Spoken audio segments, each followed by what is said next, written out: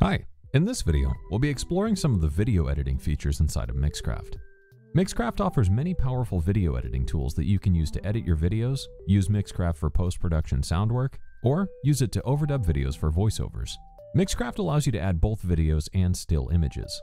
Videos are accepted in AVI, WMV, and MP4 formats. Still images can be added in JPEG, PNG, BMP, or GIF formats. To begin editing videos, we'll go up to the top and select Add Track to add a video track to our project if you don't have one already. Next, let's drag in some still images and videos. Let's first begin by dragging in this still image here. You'll see that it's automatically been added, and much like audio, we can click and drag it to move it around in time. Now let's grab a video file and drag this in as well. When you import a video file, the sound will be imported as well, and you'll see that these two items are linked. What this means is if we move the video file, the audio follows. Similarly, if we make a cut in the video and then move forward and make another cut, then delete the segment we've cut out, you'll see that the audio that's linked is removed as well. With that said, you can use Mixcraft to edit your videos down. If you need to unlink the video and audio, you can use this button here, which is the Unlink Clip button. In this case, we can remove the audio from this video as there's no sound, and we'll be replacing it with our own. Now, let's bring in our custom audio we want to use for the video. Here I have my audio clip, so we'll drag this onto an audio track, and now we can begin editing this video together. To see our video as we edit it, we can click the Show Video Window button here. This will open the video preview window, which you can rescale to make it larger or smaller. In most cases, using a smaller window is good so it's not as taxing on your computer. Now let's drag this video preview window down so we can watch the video as we work. To begin, let's go to the start here and trim up the logo. Now we can drag our video clip back and sync them together. If we play this now, we'll see it transition from the image to the screen recording.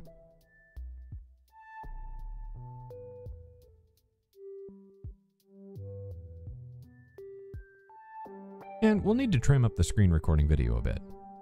Let's move forward in time and find a point where we can begin the cut. Right about here looks good. To cut the video, we'll use Ctrl-T to split this clip and then delete the unused segment. Now let's drag this back to line it up. From here, we can drag our music back to sync things up a bit better. Now that we've got our audio and video together, let's watch it back and see what we've got so far.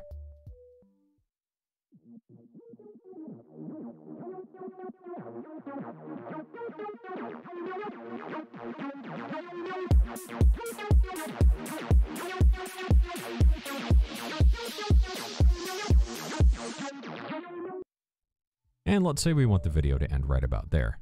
To end this in time with the beat, we can disable our snap to grid settings and then zoom in to perform a cut right at the end. Let's use our mouse wheel to zoom in and find the point we want to cut, which is right about here.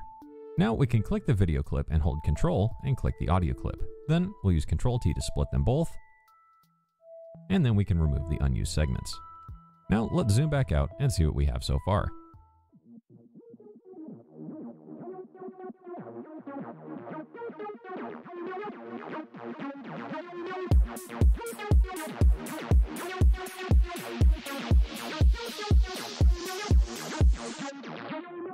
I think we're off to a good start. From here, let's add some text and effects to our video. To begin, let's add a nice crossfade between these clips. Mixcraft actually does this automatically, and all we need to do is drag these clips to overlap. Let's begin by going here where the two clips meet, and then we can click and drag to overlap these, and you'll see a crossfade indicator here. If we play this back, you'll see the two clips crossfade together.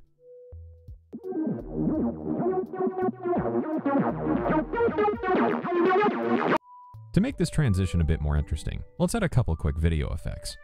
To begin adding effects to our video, we'll click on Toggle Automation here. This will open a drop-down where we can select between a variety of effects. Let's start things off with Blur. Just like any other automation lane in Mixcraft, we can click to add a point, and then add more points of automation. So we'll make this happen over the course of the crossfade. Let's play that back and see what we've got.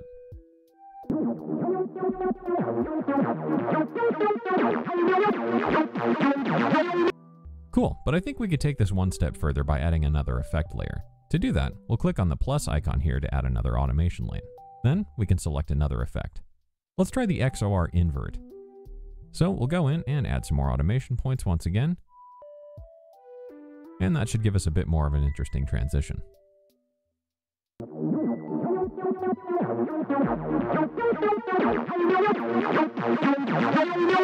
Pretty cool stuff. To finish this off, let's add some text to our video.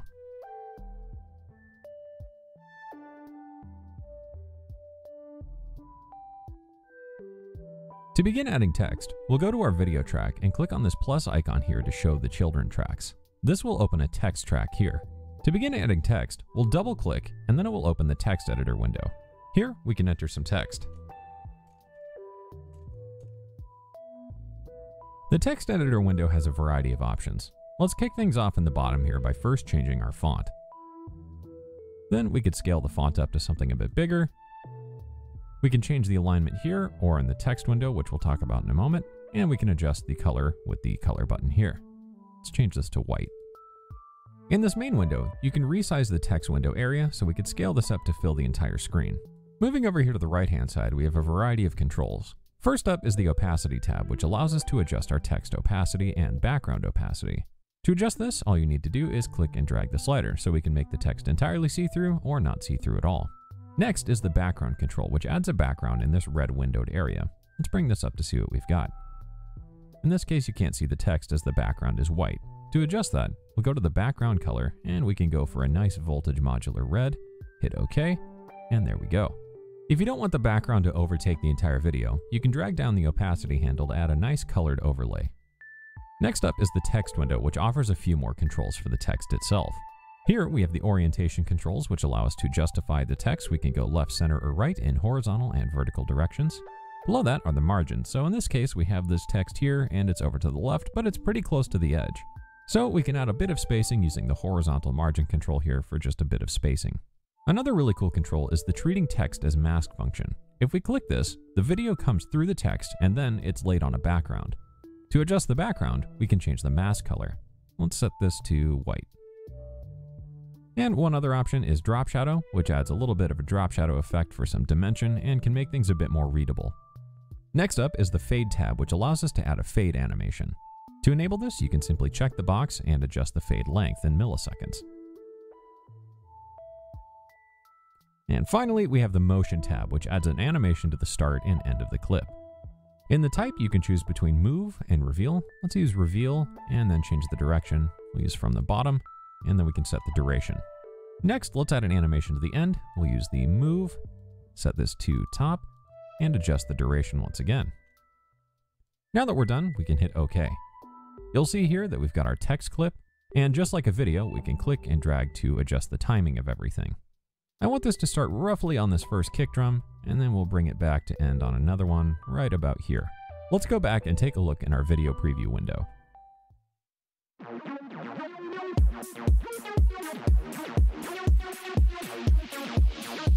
One last feature you might want to know about is scrolling text, which is great for adding credits or creating karaoke videos or lyric videos.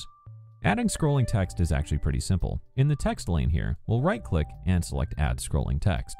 Just like the regular text window, you can enter your text here and adjust your font. Let's set this to match the font we've already used. Then we can adjust the size and the other controls with the opacity, text, and fade controls here. Let's set the color to be white, and then maybe add a bit of drop shadow so it'll be readable on this pretty bright background. Now we can hit OK. Just like the other text, we can click and drag to move it, and click and drag the edges to resize it. With scrolling text, the length of the clip determines the speed of the scroll. So if we make this very short, you'll see this go flying by the screen. And if we lengthen this out, it'll take a longer time to go by.